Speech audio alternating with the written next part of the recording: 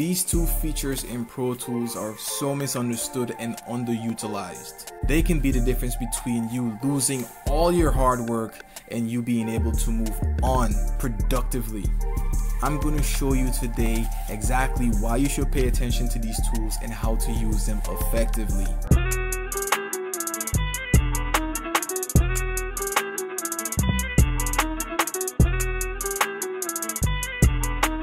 What's up, my friend? I'm Macro from Mixing with Macro. I'm a recording and mixing engineer, and I do recording for major record labels and many independent artists. And my goal is to help you streamline your recording and mixing process for fast and consistent results. That is why I created a gift from me to you, where I show you all my plugins and my mixing process. It's a 5-step cheat sheet that will take your mixing from 0 to 100 in less than 30 minutes. And you will have a stream ready song faster than you can say free download. So go ahead and check it out. Grab it right now. It's in the description, absolutely free. Now I'm going to show you why Save As and Save Copy In are two of the most important features in Pro Tools. Let's get started. Okay, so Save Copy In and Save As are done in different scenarios. So Save Copy In, what it does is that it copies the entire session with all the audio files in the session. And what a Save As does, it only copies the PTX file, meaning the Pro Tools actual file, only the file. So let me show you what this file right here, the PTX file. See, it says PTX on the end. It only captures this. That's what a Save As does. I'm going to give you a scenario where you want to use a Save As and another scenario where you're going to use a Save Copy. We have this session right here. This is my mix session. When I open this, we get this right here behind us. Now this is my mix session. I've done everything I'm going to do with it. I'm satisfied with how the mix is sounding. Let's make this a little bit bigger.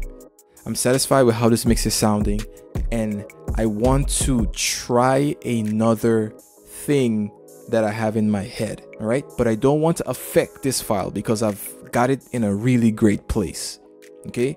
If I try this thing and it doesn't work out, maybe I don't like it, maybe it doesn't add to the song, then I want to be able to go back to this position right here, to this file where I was satisfied with it and I didn't need to tweak anything after. Okay, that's when I would do a Save As. So you would go to Pro Tools, you go to File, and then you do Save As. Okay, this is where you want to rename your session. This is the way I do it, and I would suggest you do it like this as well. I will rename the session. Just say I wanted to do more EQ. Okay, now I can go into this file and do whatever I wanted to do, like add more EQ. Now when we go into here, you see it's here. Let's open this for you so you can see it. Boom, there it is. So let's just say I added the EQ that I wanted to do and I hated it. I'm like, oh God, no, this is not the EQ I was going for. It was worth a shot. I'm glad I know what it sounds like, and now I know I don't want to do that. Now I can go back to my original session, boom, where I was before, and I could get back to the place I was before. The mistake that a lot of people, a lot of new engineers or people who are mixing their music, a mistake that they do is that they would try everything in one session. And let's just say they got to a place that maybe they get into a flow and they're just doing things. They're just like, yeah, this sounds cool. This sounds cool. I'll do this here, do this here, do this here. And then they're like, I don't like how this sounds. I actually liked how it sounded yesterday. For you to undo everything that you've done, it's going to be a headache. You're probably not going to get it back to the place that you were. So a Save As is to protect you. The way I use it, a Save As is to protect you from yourself. All right. And here's the other way you can use Save As. Just say you wanted to add more EQ and you did like the EQ. Okay, great. Now you can use this session. This is the new session. All right. Just say you did the Save As, you added the more EQ, and then it actually sounded great. Now you can use the session and move on from there. All right. So that's what a Save As does. Save As does not copy the audio files. It just creates a new PTX file. It's just the metadata that's in Pro Tools here. The position of all the audio clips, you know, all your volume movements, all your settings, that kind of stuff. That's what a Save As does. Now, a Save Copy In, a scenario for a Save Copy In. Let's just say someone wants this session right here, right? They want it and they're in a different state they're in different part of the country, they're across the world, wherever they might be. They want you to send this session. Now, if you just send this file right here, they cannot open anything because they don't have the audio files folder, right? And that's what's very important. They cannot do anything. They just have the metadata. They don't have anything to connect it to. See, if you were to lose this folder here in the process of sending it to the other person, maybe you wanted this person to add more production to it, or maybe you wanted them to add a feature, or maybe they're a mixing engineer, you want them to mix it. They was like, yeah, just send me the session and I'll mix it. Okay, great. So what you're gonna do is a save copy in. So you're gonna do save copy in, right? So this dialog box is gonna show up. Then you're gonna tell Pro Tools your bit depth, make sure it's interleaved, so all of your stereo files remain stereo, it doesn't split down to mono. Make sure it's interleave, and then items to copy. It's gonna copy, right? So you want to copy all your audio files, right? You don't need to select anything else. And then you want to select all of your plugins. So all of your plugins that you've used that's on your tracks right now, this is what's gonna copy over as well. Okay, all the settings there. But the main thing is the audio files. Then you're gonna hit OK. And then you can just save it in the folder. Boom, save. And see, it's copying all your files over. Boom. Audio files are there. Now when you send this over to whoever you're going to send this file to, when they open it, as long as they have this file and this file, they're going to be able to open the session and have all the files connect.